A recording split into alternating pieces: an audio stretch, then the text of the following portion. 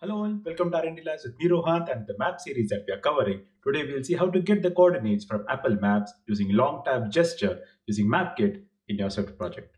Let's get started.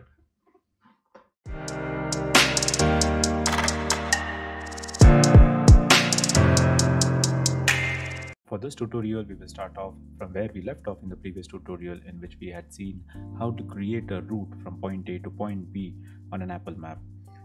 We had specified the source and we had specified the destination. Firstly, what we had done is we had actually requested the permission from the user to capture his user coordinates or the location from where he is actually using the app, and based on that we had created the source, and the destination was kind of simulated from our side, and we had created a route on a map. So this is what we have done in the previous tutorial. I will place the link of the previous tutorial in the description box below so that you can follow along. So what are we going to do in this tutorial? We already have the hard work ready, and what we're going to do now is we are going to create a long tab gesture on our Apple Maps. From that you can get the coordinates of the location that you have tapped on an Apple map. So this is what we're going to do. We are going to add in a delegate for our gesture recognizer. So let's go ahead and add that. So let's say UI gesture recognizer delegate. All right. And next you need to bind this gesture to your map.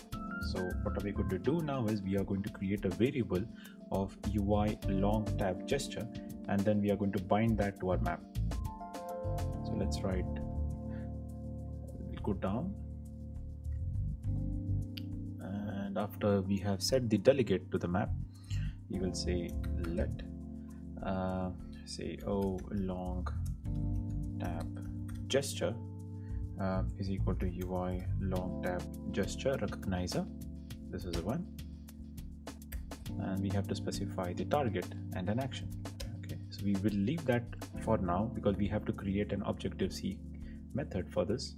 And after this, what we are going to do is we are going to assign this long tab gesture to our map. Okay, so let's say self dot mymap dot add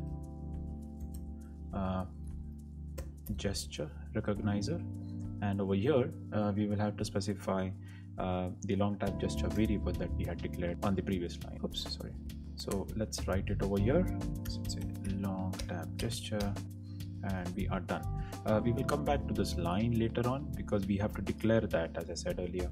So let's go ahead and declare the long tab gesture Objective-C function so that we are able to bind that to our map. So let's write somewhere here, make some room, and let's say Objective-C, OBJC, yeah, and let's write a function, say handle long tab gesture.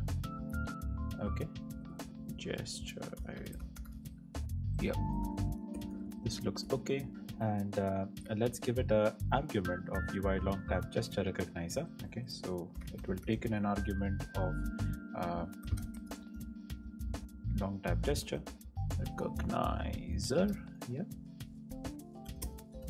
UI long press gesture recognizer. So it is taking an argument in, and let's work with that parameter. So let's say if gesture recognizer dot state is not equal to UI gesture recognizer dot state dot ended. Okay, so that means it is an active tap. Okay, so let's say let touch location is equal to gesture recognizer dot location. Okay, so you're getting the tab gesture from the map.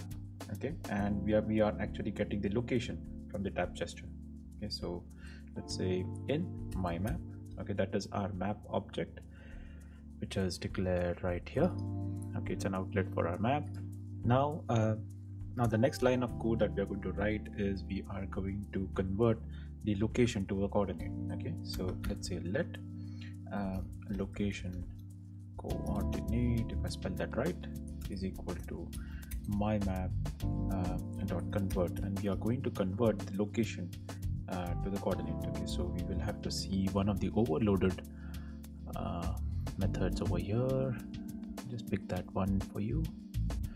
This is the one. Okay, so you will convert the location, that is the point over here, and we will have to convert that from the map. Okay, so we will have to see touch location, and we will have to get the coordinate from the map. Okay, so let's say my map over there, and we have got the coordinates. Okay, now what do we do? So let's say print, that's our confirmation if we have received any coordinates from that or not. Okay, so let's say tapped at latitude. Okay, and we will just add that value which is location manager, location coordinate location coordinate dot latitude. Okay, and longitude to be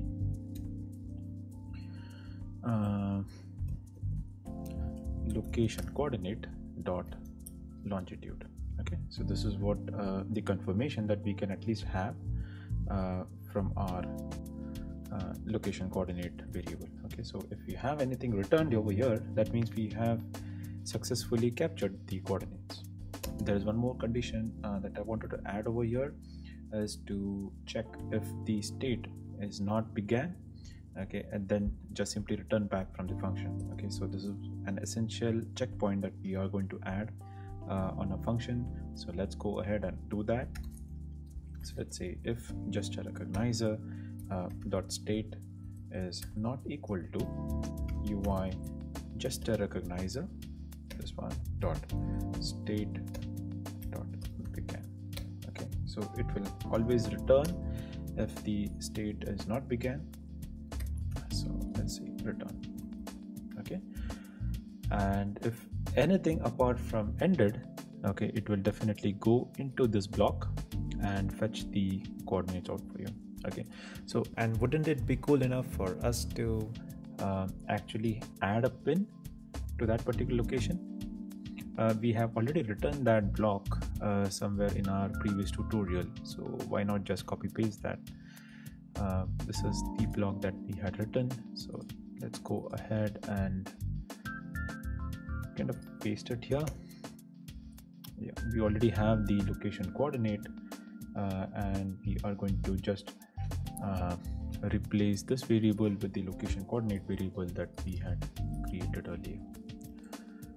And that's it. And I would also give in a title over here to my pin, which will be somewhat similar to this, and I will add it here.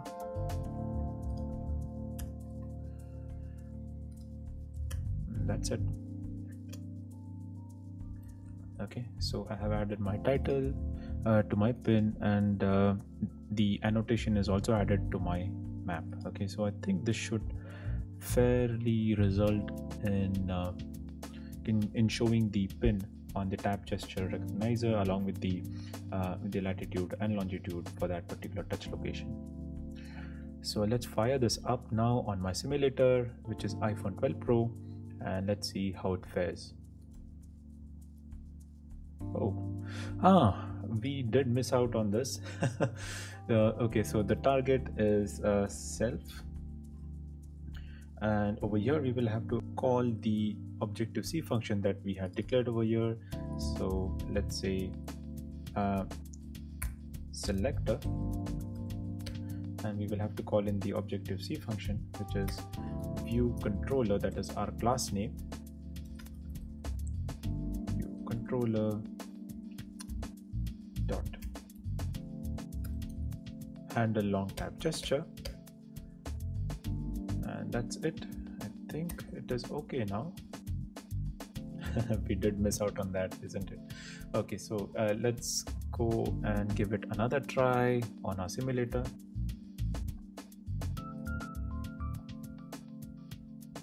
So let's see what we have over here. The simulator is just up.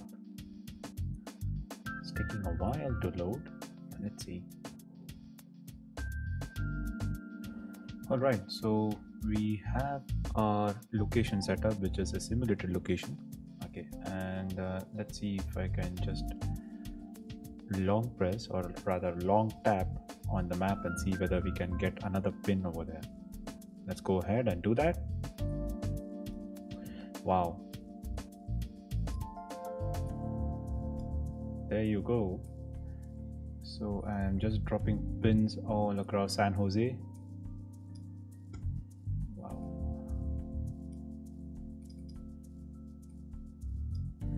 isn't that incredible? Wow. So you can get in the location coordinates with a long tap gesture with all the code that we have written in this tutorial. So it is that simple to get the coordinates out from your map kit using long tap gesture in your set project. I hope you liked this video. If you have any doubts, please reach me out in the comment section. I'll be happy to help as always. And please, please, please like and subscribe to the channel. And see you until next time. Cheers.